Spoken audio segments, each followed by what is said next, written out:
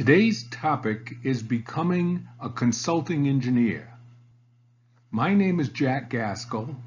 I am a retired professional engineer and operated my own consulting engineering practice for over 35 years. Today's presentation is sponsored by Professional Value Books Incorporated, the publisher of my books. My engineering books are The Complete Guide to Consulting Engineering, The Outline Guide to Consulting Engineering, and the Consulting Engineer's Guidebook. What do you know about consulting engineering? The first question is, what is an engineer? An engineer is a person who has scientific training and who designs and builds complicated products, machines, systems, or structures. The next question is, what is a licensed professional engineer? A licensed professional engineer, called a PE in the United States, is one who has attained a credential that permits him to provide engineering services to the general public. What is a consulting engineer? Consulting engineers are individuals who, because of training in one or more engineering specialties, are licensed professional engineers in private practice. They serve private and public clients in ways ranging from brief consultations to complete design and coordination of projects. They are often the technical liaison between architects, process specialists, contractors, suppliers, and the client. A consulting engineer can provide general consultation, feasibility reports, design, cost estimates, rate studies, project development, patent assistance, and preparation of environmental impact statements.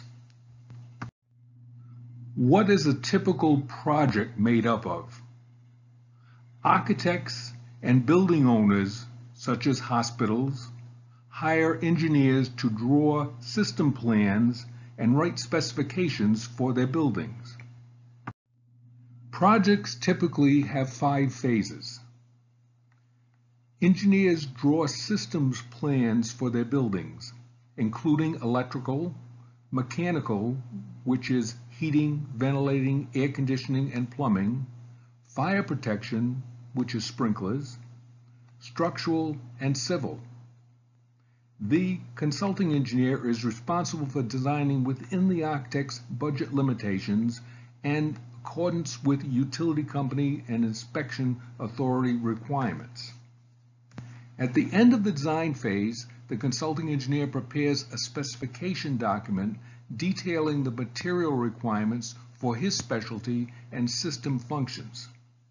During the bidding, he attends pre-bid meetings, clarifies issues, and prepares addenda for the architect to issue to inform bidders of changes in the requirements. After the contract is awarded, the consultant reviews and approves shop drawings detailing all requirements for his trade purposes. During the construction phase, he visits the job site to record progress and clarify the contract documents. At the completion of construction, he prepares a punch list detailing corrections to the work if needed. Do you want to be a consulting engineer? Being a consulting engineer has the following benefits. First, it's interesting work. Each project is unique with specific requirements, existing conditions, options, and cost constraints. Participation in all aspects. You create your engineering specialty of a project from the study through design, approvals, bidding, shop drawings, clarifications, construction observations, and the final punch list. You actually see the project go from a blank sheet of paper to a constructed project, one of a kind, you can see and touch. You're not stuck behind a desk.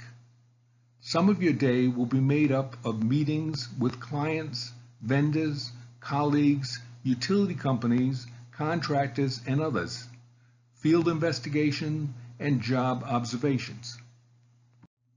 Consulting engineering also has some drawbacks. You are in an adversarial position. Your oversight of a project is to make sure that the owner gets the equivalent of what you specified. The contractor typically wants you to accept an inferior project. Your client expects you to protect the building owner's interest, and the owner often wants better than what you specified. The construction industry is cyclical. If you're good at your job, you will usually be working. But if a recession is too deep or lasts too long, you may find yourself unemployed. Deadline pressure. Deadlines are constantly changing, and often there are multiple projects pressing you for attention. Overtime and sorting out the top priorities can be stressful. Profitability pressure. Everyone in business is driven by a profit motive, even consulting engineering firms. No matter how good you are at your job, if you can't make a profit for your company, you will not last. Too much work. Consulting engineering firms are reluctant to turn down projects because they can never tell when the current project will be delayed, and they may have spent years or more waiting for a project to suddenly get the go-ahead. That creates more stress for you. Too little work. Conversely, too little work is even more stressful. It almost never seems like the workload is steady. You're the bad guy. During construction, the owner sees you occasionally, but sees the contractor almost every day, and friendships are formed. Before you know it, in protecting the owner's interest, you are being too hard on his friend. Being a consulting engineer was the best career choice for me. I started my own consulting engineering practice on my 29th birthday and eventually grew my firm to a staff of 11 and was the largest electrical engineering firm in Rhode Island. I have written 3 consulting engineering books to share my knowledge with the next generation. My first book was The Complete Guide to Consulting Engineering. In essence, my readers discover step by step how to start and manage an outstanding engineering practice, and exactly how to gain a reputation as an expert in their specialty. This is both a handbook for new engineers and a constant reference manual for seasoned professionals. My second book is The Outline Guide to Consulting Engineering. It is a condensed and abridged summary of the detailed advice provided in the Complete Guide. It is intended for engineers looking for just the facts, without the stories and the background. It is intended to be like the Cliff Notes version of the Complete Guide. My third book is The Consulting Engineer's Guidebook, and is an excerpted and extended version of the Complete Guide.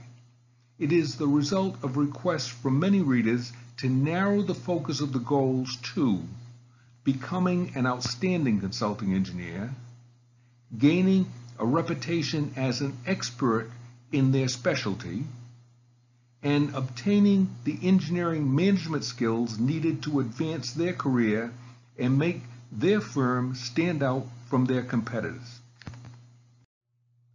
Before you forget about this mind-blowing presentation, visit my website.